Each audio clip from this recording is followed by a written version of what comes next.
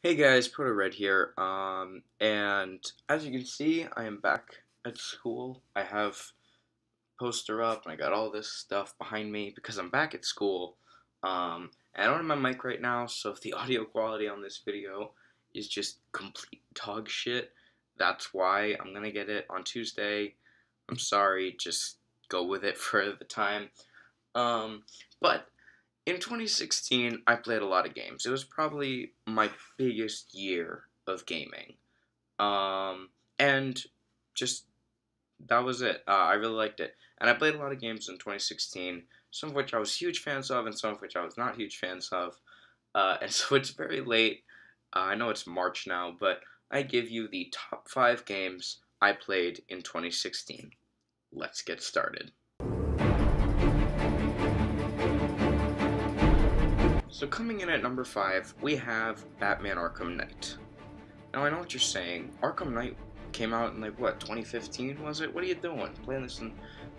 A lot of the games on this list I was very late on, I'm gonna be honest. 2016 was kind of a catching up year for video games for me.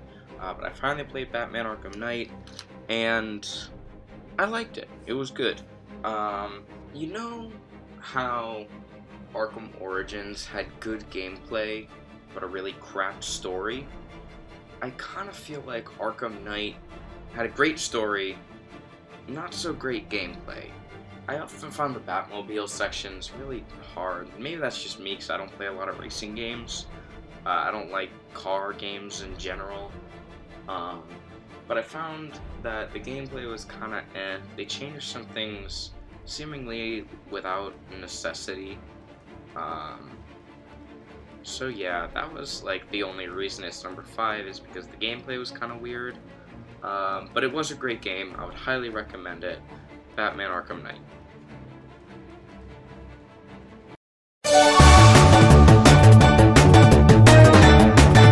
Now I'm aware that Pokemon Go was completely a fad, and I'm aware that it's pretty much past now, but you gotta admit it was revolutionary.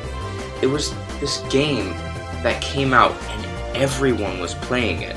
There were Pokemon fans playing it, non-Pokemon fans playing it, everyone, all sorts of age groups. It kind of brought people together in a different way that hadn't been done before. And it was fun to play. It got me outside, it got me to actually exercise, which is like... So yeah, it was fun to play, and it brought people together, but it was like Tamagotchi. It was purely a fad. It passed away after a time, and there was nothing else to it. Pokemon Go was a lot of fun, and I enjoyed it in the first couple months of me playing it, but they ruined it. Let's be real. They ruined it. Moving on to number 3.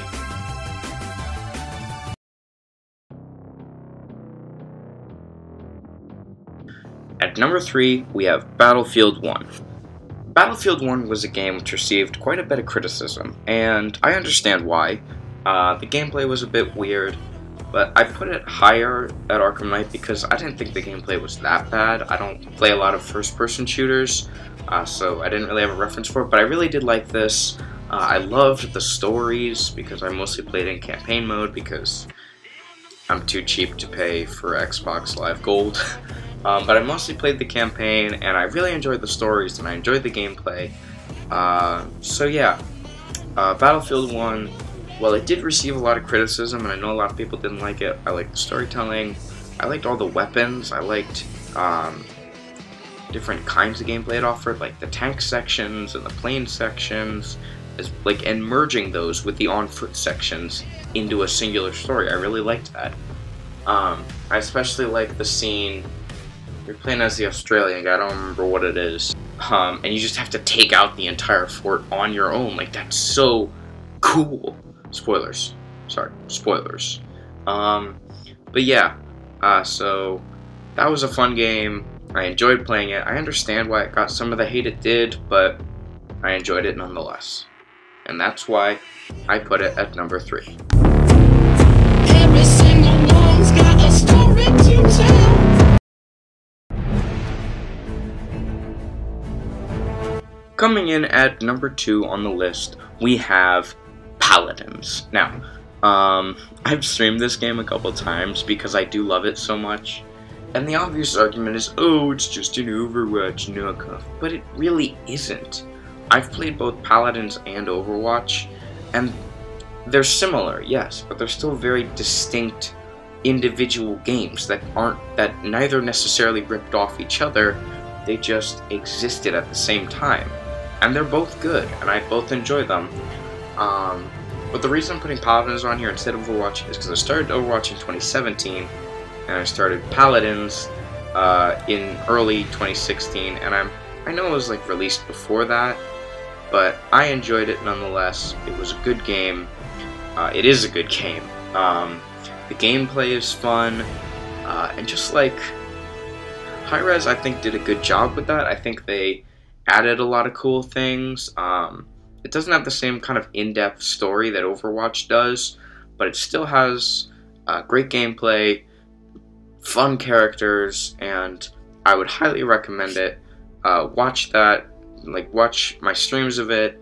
I love it. So yeah, Paladins is number 2. Number 2.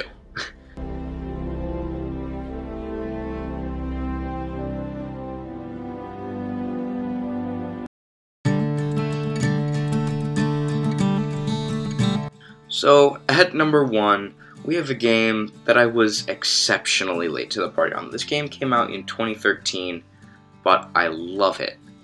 And that game is Bastion. How does one describe Bastion? Bastion is like... Exactly, you don't know how to describe it. The music is incredible, the art style is great, the gameplay is fun. There's nothing negative I can say about it. It's a fun game that I enjoyed every second of.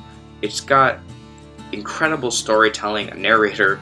Like, the story is told through the voice of a narrator, whose name I never remember, but it doesn't really matter. Who has a voice that sounds like... Imagine Morgan Freeman and the guy whose name is on the screen right now, because I can't remember. Imagine their voices just...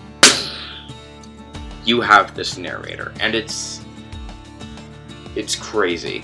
The gameplay is fun, the characters are in-depth, if not they are simultaneously in-depth and simple at the same time. And you can easily connect with them. And there's like just enough obscurity to keep you coming back, but not enough that it's confusing. The gameplay is fun, the music, oh, the music is so good. This is one of the few soundtracks that I literally listen to just without the gameplay. I have it on my phone. It's great. The music is great. The gameplay is great. The art is incredible. I would highly recommend Bastion. It's seriously one of the best games I've played in a long time. And it is simultaneously on this list and on another list that I'm working on of my top 5 games of all time. That's a big one. So yeah, thank you guys for watching. I really do appreciate you guys watching my videos, and I put a lot of work into this one. And also, not all of the gameplay is mine because I can't record Battlefield 1 or Batman Arkham Knight gameplay because I played them on my Xbox. So I will leave the links to where I got that gameplay in the description. Go check it out.